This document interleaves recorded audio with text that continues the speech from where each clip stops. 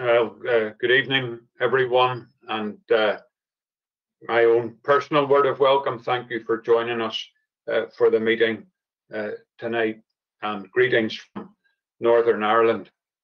Now, I want to take a short reading from the Bible, please, in the Gospel of John, John's Gospel, please, and chapter 20.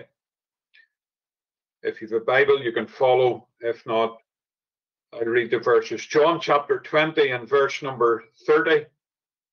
And many other signs truly did Jesus in the presence of his disciples, which are not written in this book, but these are written, that ye might believe that Jesus is the Christ, the Son of God, and that believing ye might have life through his name. I'll maybe read the last verse of the next chapter, chapter 21, verse 25. And these are also, and there are also many other things which Jesus did, the which, if they should be written, every one, I suppose that even the world itself could not contain the books that should be written. Amen.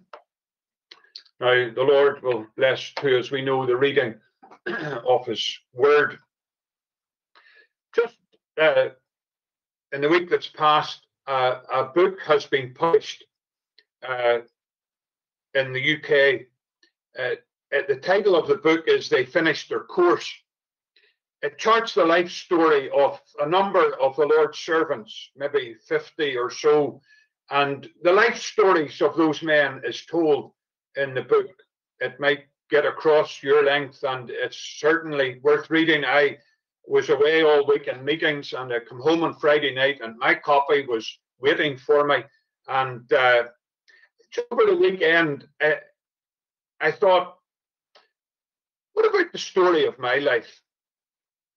That book tells the story of a number of men who served the Lord in this country and even in your own country. But I thought, what about the story of my life? And I would like to speak to you tonight about the story of your life. For the story is being written. The story of all our lives is being written. And, I just thought very simply about some of the chapters that might be written. I thought about a chapter of commencement. The first chapter in the book, the commencement of the story. Maybe a little detail about our birth, where we were born, our parents, when we were born, and so on. Those details. The chapter of commencement. I will say this to you. As we think of the first chapter, remember that each one of us have been born in sin. Because of our links with Adam, the first man, every one of us have inherited a birth, a fallen nature. We've been born in sin. So a chapter of commencement. I thought there might be a chapter then about childhood. I reflect on my own childhood, the early days, starting school, friends and companions when we were boys, a chapter of childhood. Then, as things would go on, the story is being written. There might be a chapter about career, high school, university, college, choosing a career, getting a job. That chapter would contain quite a bit. Then life continues. The story is still being written. There might be a chapter about courtship and marriage.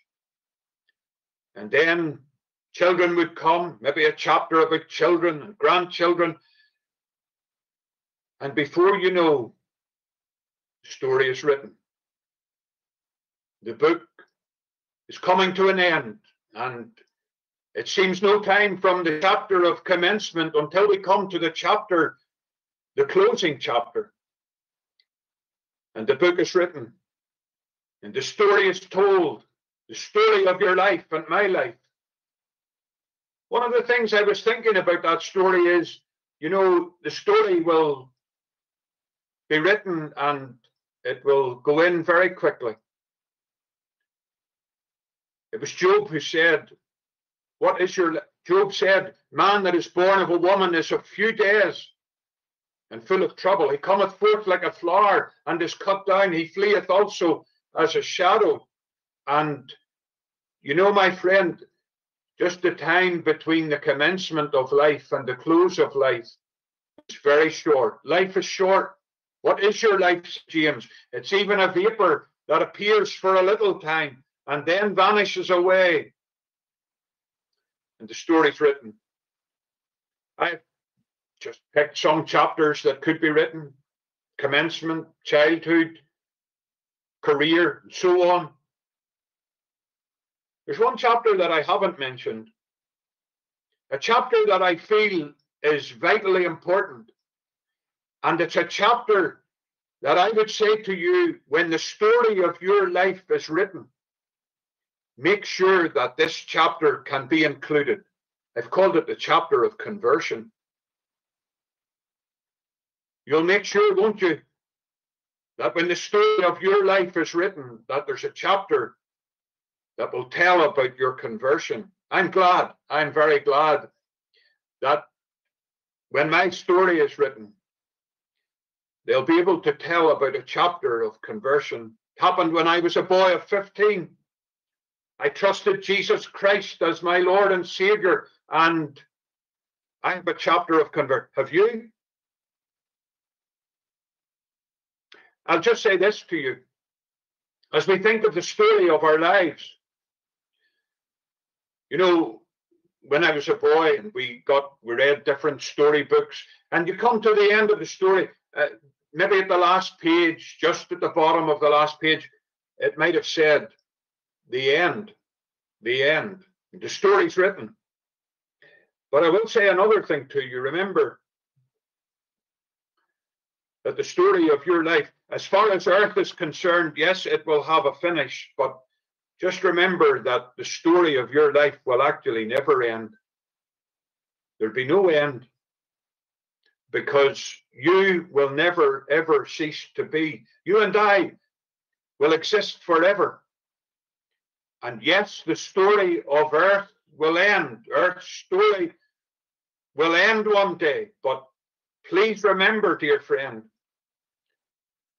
that there's an eternity before us. There is another world, the world to come. The Lord Jesus spoke about the world to come. And what I want to say to you is this: in that world, there are just two destinies, heaven or hell. And this is what I want to say. If you have a chapter of conversion, when your story on earth is over, you'll be in heaven. But if the story ends and you don't have a chapter of conversion, I have to say to you that you will be in hell.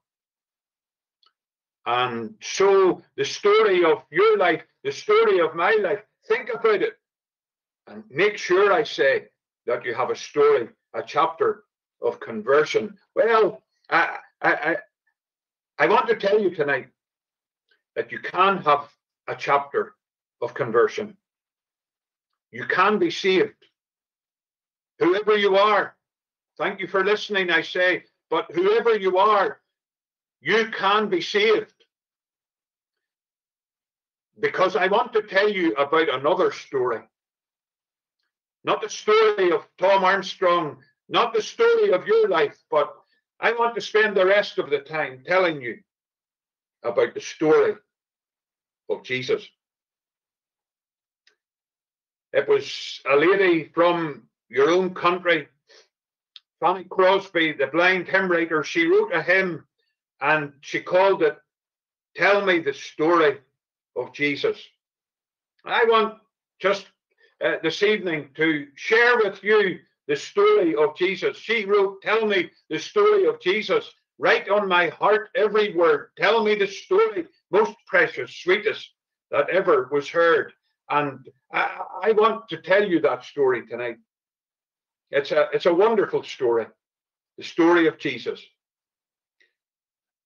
The first thing I will say to you about it is this: it's a true story. It's a true story.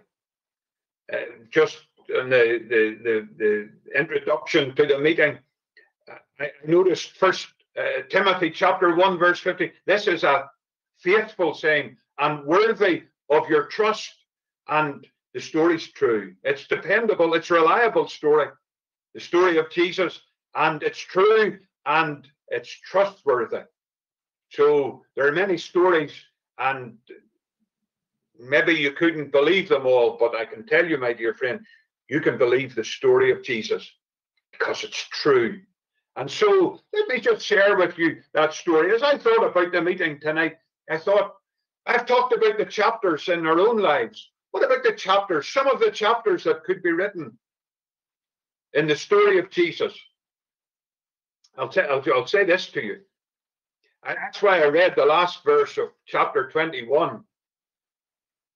If everything was written that could be written in the story of Jesus, John says even the world couldn't contain the books.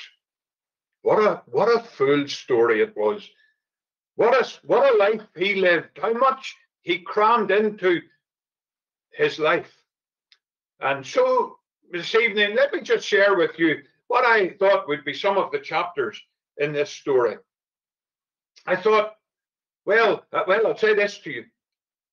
There won't be any chapter about the commencement of his life, because the Lord Jesus, he never had a commencement. You see, the Jesus of whom I want to speak to you tonight, he's the eternal Son of God. That's what I have to say to you. He never had a beginning. He is eternal. And so there won't be a chapter about commencement. I thought maybe the first chapter I could speak to you about was just the chapter of creation. That would hold many pages. The chapter of creation. Because I want to tell you, as I relate to you the story of Jesus, he's the creator of everything. Said John, without him was not anything made that was made. He made everything. And he maintains everything. The story of creation. You'll read about it in Genesis chapter 1. In the beginning, God created the heavens and the earth. And you read those verses that tell the days of creation, the 6 days when he made the worlds. Through faith, we understand that the worlds were framed by the word of his power. Says the psalmist, he spake and it was done. He commanded and it stood fast. And he made everything. Without him was not anything made that was made. He's the origin of everything, and he's the orderer of everything. And by the way, he's the object of everything. The chapter of creation. You know, I just read it. I just was reading again today in that Genesis chapter 1. He made the greater light, made the sun. Just where we are here in Northern Ireland, it's a full moon. I just said to my wife when I was coming back home, look at the moon. It's a full moon. He made the greater light, and he made the lesser light, the moon. And says Genesis 1, and he made the stars also. What a wonderful creation came from the hand of the Lord Jesus, the Son of God. It was beautiful. It was ordered. The chapter of creation. I thought about a chapter about his coming. That would hold many pages. Let me tell you in the story about the chapter of his coming. How he came from heaven to earth. How he came from eternity into time. Here's what the Bible says. Christ Jesus came into the world to save sinners. I'm so very glad of the chapter of his coming. How he came from the throne of his glory. The highest place in heaven was his. But he stooped down into our world. He entered it by way of a virgin's womb. Mary brought him forth. He was born in Bethlehem. She wrapped him in swaddling clothes and she laid him in a manger. What a story. You know, when he arrived, the heavenly messenger appeared to the shepherds on the hillsides and they announced his coming. As I do this evening, I want to tell you, friend, he has come. And the message from heaven was unto you, behold, I bring you great tidings of good tidings of great joy, which shall be to all people. For unto you is born this day in the city of David a Saviour, which is Christ the Lord. Thank God he came.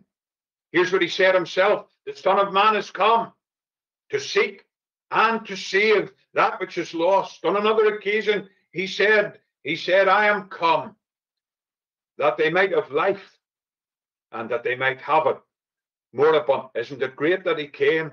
Thank God for the chapter of his coming.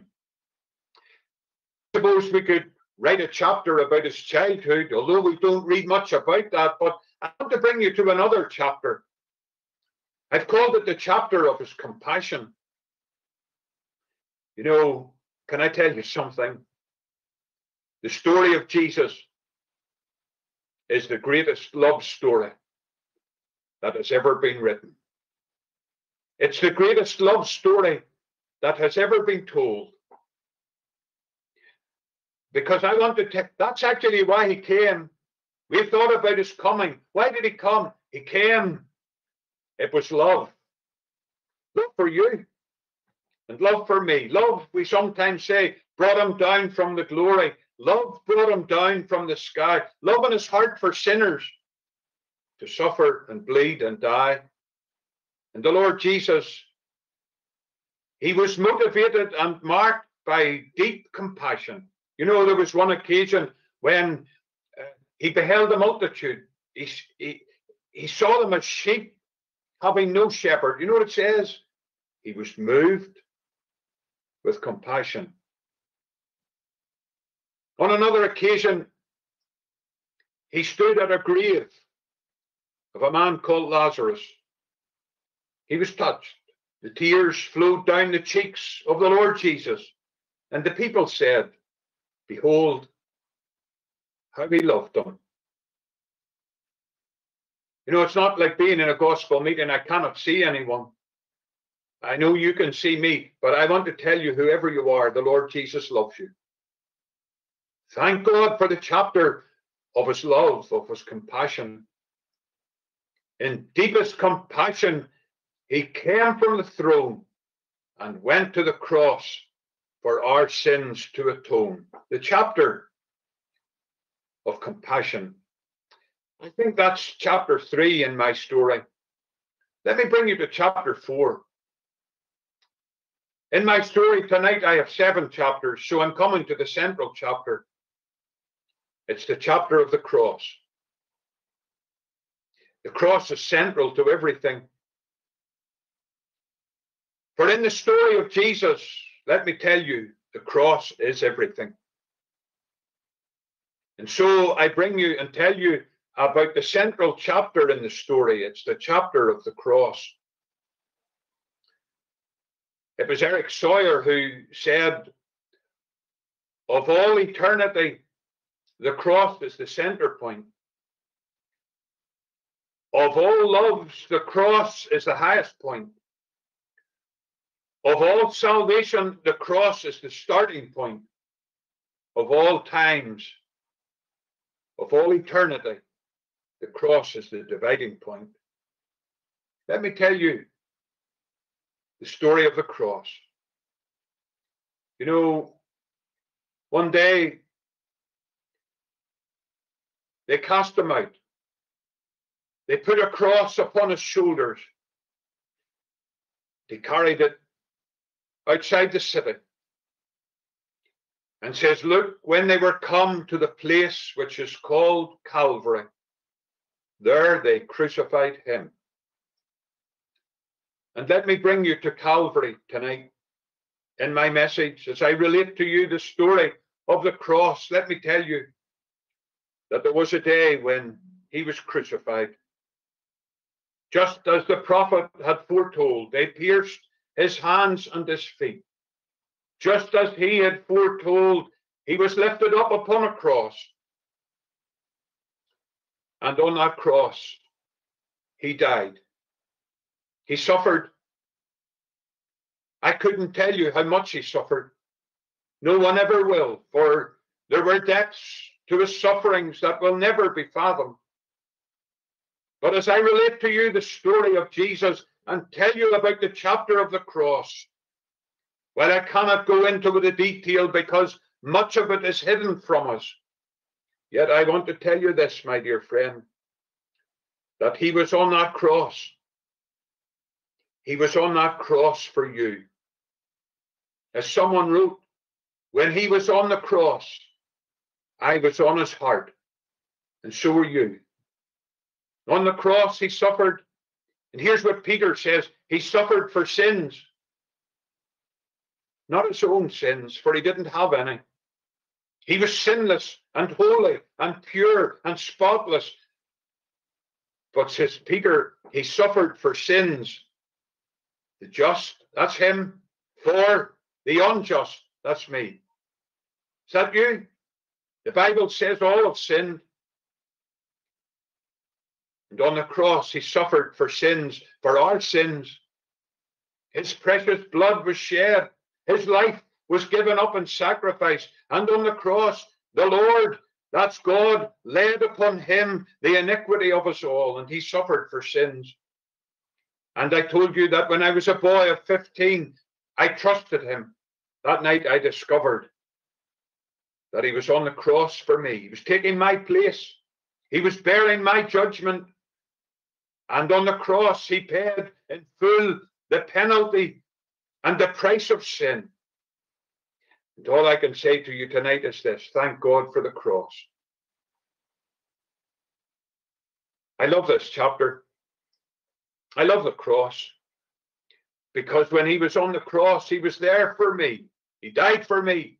Says the Bible, Christ died for the ungodly. Christ died for our sins. And I was speaking earlier today on Romans 5 and verse number 8. It says, but God commendeth his love toward us, and that while we were yet sinners. Listen to this. Christ died for us. Thank God for the story of the cross, the chapter of the cross. Well, many people thought that's the story over. The book has been written. He's dead. Story's over. Oh, no, no, no, no, no. Thank God that's not the end. They thought it was. The people that crucified him said, that's it. He's gone. He's finished. But my dear friend, there are other chapters. Praise God. Let me tell you about what I've called the chapter of his conquest. You know, when he died, two men took him down from the cross and they laid him in a sepulchre. They buried him. He really died. So they buried him. And they rolled a great stone to the door of the sepulchre. And they sealed the stone, and soldiers kept guard. But let me bring you to that sepulchre early on the first day of the week. And we discover that the great stone has been rolled away. We discover that the tomb is empty. What has happened? Christ has risen. God raised him. You see, when he completed the work on the cross, God was satisfied. The claims of his throne were fully met. And so on the third day, early in the Sunday morning, God raised him with mighty power. And I want to tell you, they thought that Calvary was a defeat. Calvary was the greatest victory ever fought and ever won. Every foe has been defeated. Death and sin and hell and Satan have all been conquered by the Lord Jesus. And he's risen and he lives. What a victory. He has conquered. He has won the fight. And so the chapter of his conquest. I see it's just about past. Just give me a few minutes. I'll tell you briefly about the chapter of his coming. You say, Tom, you've already told us about the chapter of his coming. Well, okay, the chapter of his coming again. You know, he's coming back again. Before he went back to heaven, he said, I will come again, and he's coming back. I'm glad of that. That chapter hasn't been written yet, but I would say this to you. That chapter could be written tonight. He is coming. He's coming soon. It may be that before even the day is over, he will come. Now, as I speak to you about the chapter of his coming again, what I want to ask you, the challenge of the meeting tonight is this. Are you ready for his coming? He's coming for his own. He's coming for those who have trusted him. He's coming for those who are saved. Now, are you ready? If he comes tonight, will you rise to meet him, or sadly will you be left? What a tragedy that would be. The chapter of his coming again. Let me just conclude. Chapter 7. Let me tell you about the chapter of his coronation. You know, he's coming back to earth. He's coming, first of all, to the air to take all the saved people home, to raise the sleeping saints, and to change the living, and together we'll meet the Lord in the air. But then he'll come back to earth. This earth that is in such a sad state presently. You wonder, could things ever be put right? Well, I want to tell you, friends, that Jesus is coming back. He's coming back to reign in our world. Every enemy will be put down, and he'll come. He'll come to Jerusalem, the place where he was rejected. He's going to reign. He's going to enter the city. And he's going to take his place on the throne. And he'll reign from the river to the ends of the earth. What a day that will be. I'm glad I'm saved. I'm going to share in that reign, because we shall reign with him the day of his coronation. King of kings and Lord of lords. What a day. And actually, I have to tell you, you know, I say, when you come to some of the books that are written, you read the end. Well, the story of Jesus will never have an end, because the Bible says of his kingdom, there shall be no end. And I'll just tell you this. I could keep you here a long time. David told me I could take 5 minutes if I wanted, but I'll just tell you this. Many stories, when they're written, you'll read, and they lived happily ever after. Well, I'm glad I'm saved tonight. I have a chapter of conversion. And when the Lord Jesus begins to reign, we shall reign with him, all who are saved. And it will be forever. Let me conclude my message. Why did John write his gospel? Why have I told you tonight the story of Jesus? Well, I have read to you there at the end of John's gospel. John says, these are written. These are written that ye might believe that Jesus is the Christ, the Son of God. Listen to this. And that believing, you might have life through his name. My dear friend, I have just told you a little of the story. But the thing is this. Will you believe it? These are written that you might believe. That you might believe in Jesus Christ. That you might trust him. These are written that ye might believe that Jesus is the Christ, the Son of God, and that believing you might have life through his name. Chapter 3 of John's Gospel says this, he that believeth on the Son hath everlasting life. And so I tell you the story. It is my earnest prayer that you might believe it. We sing a hymn in this country. It says, there's a story ever new.